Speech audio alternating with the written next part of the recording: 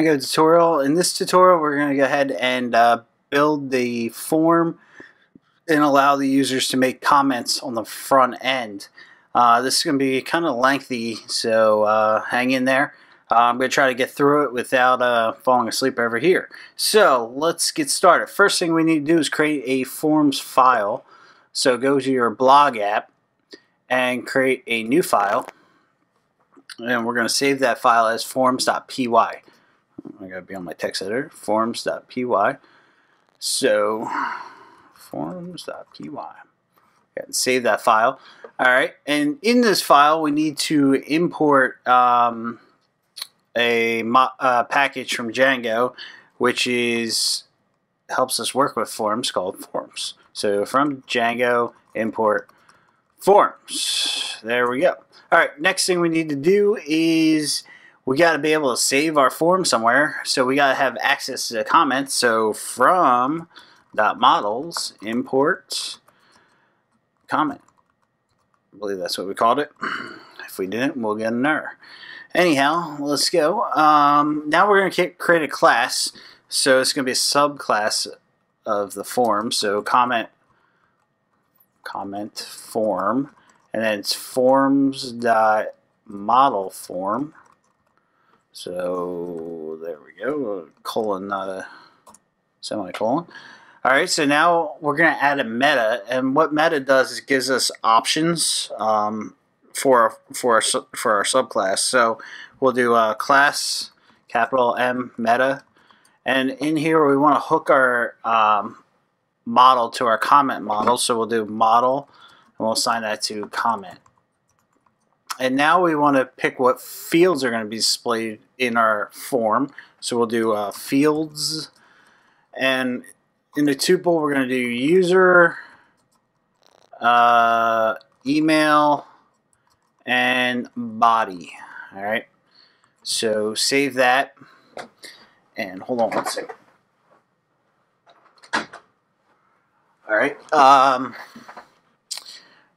Then the next thing we want to do, we're going to create a link in our post detail because I want the user to have to go to a different page to post a comment. And the reason I'm doing this is down the line we want our users to sign in. That's why we kind of validate if the comment is a valid comment. Otherwise, you'll have people posting crap all over your site. So we kind of want them to sign in to do that. So let's go ahead and create a link, and we'll do that in the postdetail.html file, and we'll do a link. If I can type today. Anyhow, there we go. And then in here, well, right here, we'll leave a comment. All right. And in here we want to put a URL. Where do we want them to go? So we haven't seen the URL like this yet, which is a URL tag. What we looked at beforehand was, let's see here, list of posts. We got post absolute URL. All right, that's the links that we used before, but this is another way to write a link. So URL. And then what we want to do is tell Django where to find this URL. And how we're going to do that is first we'll put this in a string. And then we're going to say blog. So in the blog app. All right, so how do you find that? So go in the blog app, go to URLs because it's URL. It knows to look in your URLs. And then we're going to name our URL, which is add comment. We haven't created this one yet, but it's going to be add comment. And we'll save that. Actually, we need to add one more argument. We need to add slug because we need to decipher where this comment's going to go to, which form we want to use. So we'll just do a slug is equal to post.slug, just like that. So our post and then our slug is equal to our slug. All right. So that's how we're going to set up the URL. So with that being said, let's go ahead and go to our Actually, let's go ahead and test this. So blog, what I'm going to do with this tutorial is kind of work through the process of building something, and Django is going to kick back debug messages to us, and that's how we're going to build it. It's kind of like a a test, but it's not the proper way to test Django. We'll look at that down the road, but where you write your own code to test your apps. But for now, we're going to use debug and kind of work through a process. So I'm going to click on the second post, doesn't matter which post I clicked on, and see if we get an error message. And we do. No reverse match at blog second post. Reverse for add comment with arguments, keyword arguments, slug post. Well, looking at this, there's just basically what's saying there's no URL for our link that we put in to our post_detail. So what we need to do is add URL. Man, I'm dragging today. So let's go ahead and add a URL. So we'll do lowercase URL. All right. And then we'll do raw string and our string caret, and then close out our string for a second. And then we'll do our view. So views dot add comment, and then comma, and then our name is add comment. All right, so we did 66% of our URL so far. Now we have to set up the actual URL. So basically what it's going to be is going to be same as this. So we'll copy that, put it inside the quotes. The only difference I'm going to change here is because we're using slug again to decipher what page or what post we're using. So to decipher the difference between the actual post and the comment form HTML, we're going to use we're going to put comment down here. All right, so it's going to be the same thing. If we go to the slug, we're going to read the post, and if we click on that link, it's going to take us to our slug, and then /comment /. So basically it says, hey, this is the comment portion. So we'll go ahead and save that. Let's go back and open up our browser again, hit return, wait for the up. Well, we're not going to get an error this time with our debug in our browser, and the reason being is it's saying attribute error. Blog.views has no attribute add comment. So what's blog.views? Well, if you go back in your text editor, if you go blog views.py, there's no add comment in here. All right. So we'll go ahead and add comment view. If I can spell, Jesus Christ. Request and then slug are going to be our two arguments, just like up here. And just like this post, we need to get the object order 404, so we'll add the same thing we have up there. Post, you will get object 404, capital post for post model, and then slug is equal to slug. So the slug has to match. All right, and then down here we're going to do all right, so if request dot method, and now this has to do with our actual HTML form. If you're familiar with forms, there's a method in there, is post or get or something like that. Ours is going to be post, so if it matches, it's going to do something. So post, and then our colon at the end of our if statement. And what are we going to do? We're going to get a form, then comment form, and then request post. All right, so this has to do with the forms.py, import forms. That all has to do with that. So what it's doing is hooking in and getting request post, setting up the form ready to take some data. Now we're going to do if form.isValid, which is how Django's forms check to make sure the data is valid. If it is valid, then do something, and we're going to do comment equal form.save, but don't commit it.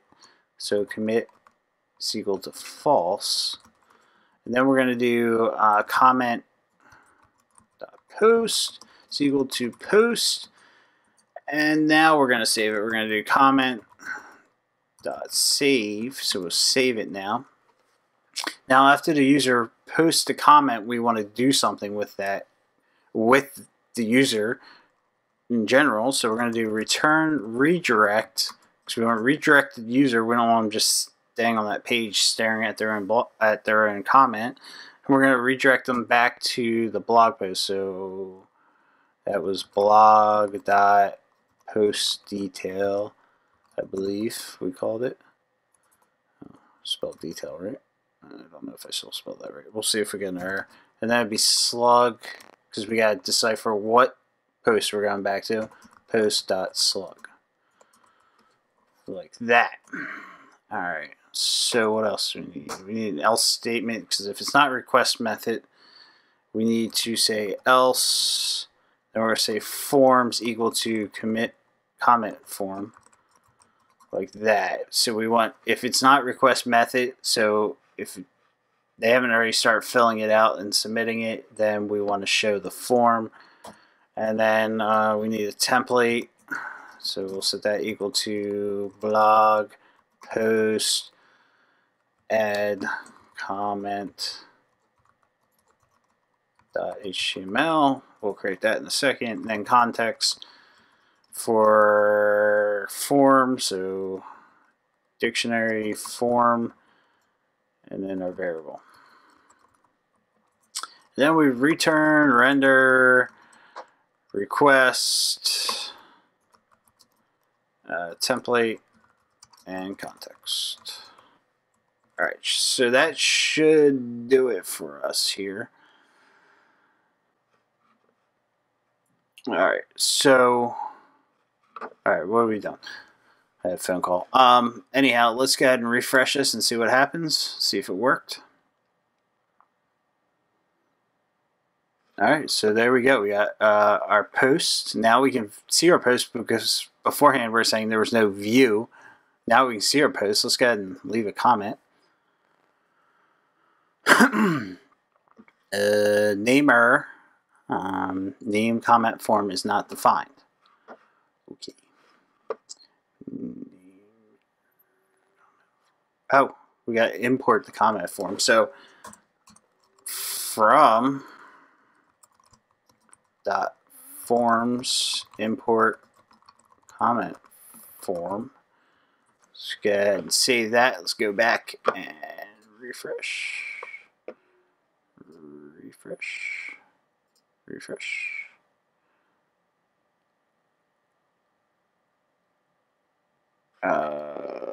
Template does not exist. Okay, let's create a good template. That's a good start, right? We're making our way through here. So where do we post this? Post. So we'll go down here, create a new file. We'll save this as add comment.html. So add underscore comment.html. So we want to extend base, so we'll do extend. And then in here we'll do blog /base.html.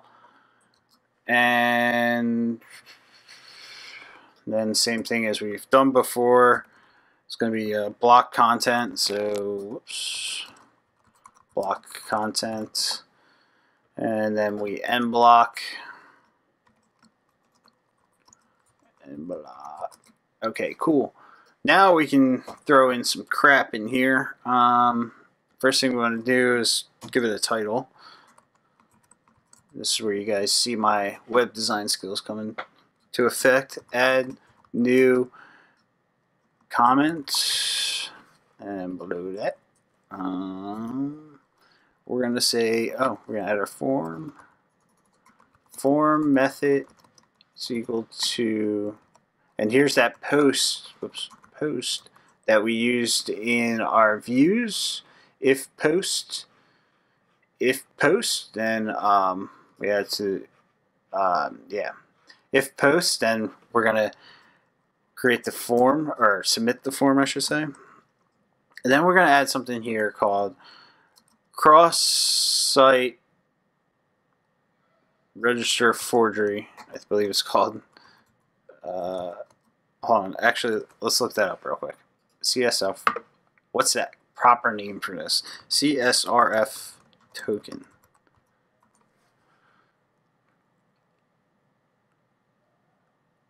Cross-site something, not registry.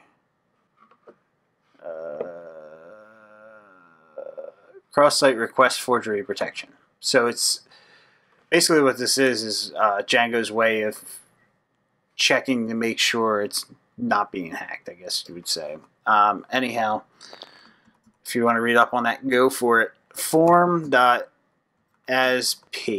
What this does is each field is going to be entered as a paragraph. So form.asp, each field is going to be kind of written like this. If we had p tags, and then in here we'd have an input, all right, and then our p tags, and the same thing, all right, for the next one. So that's what that does. And then we need a button to submit it. So button, and then we'll say type.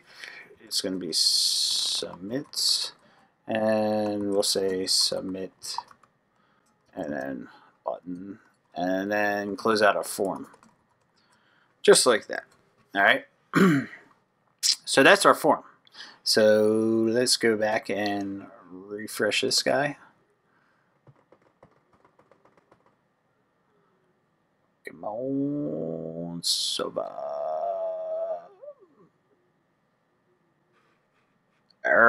Extends typo. All right, back.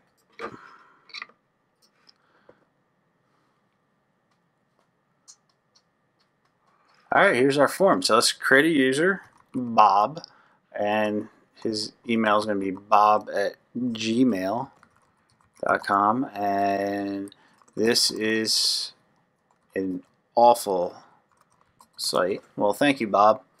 Go ahead and submit that. Name redirect is not defined. Okay, back into our text editor, go to views, because that's where we use redirect. Back to the top, import redirect. Man, I am on a roll today, forgetting to do things. Okay, back here, hit the back button. Let's post that comment again from Bob. Bob's a gentleman. All right, Bob, submit. Boom. This is an awful site. Well, thank you, Bob. Why did that post twice? Let's leave one more comment to make sure it's not posting twice every time. So we'll say Joe at Gmail. This is cool. Submit. Oh, enter a valid email address. I did that on purpose to show you guys the email validation. In our models, we put email field so it validates. I don't know if yeah, there we go.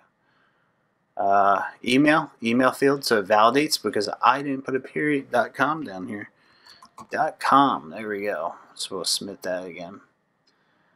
And we'll see if Joe is posting 2 comments. No, Joe's only posted 1. So that Bob comment came back twice because I hit the backspace.